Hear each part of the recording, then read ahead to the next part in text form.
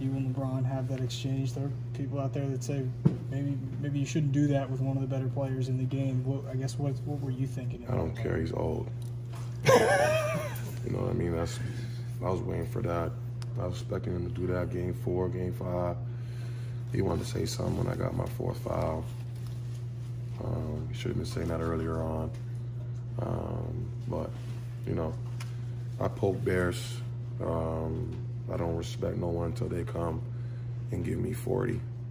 I pride myself on, you know, what I do is defense and taking on any challenge that's on the board.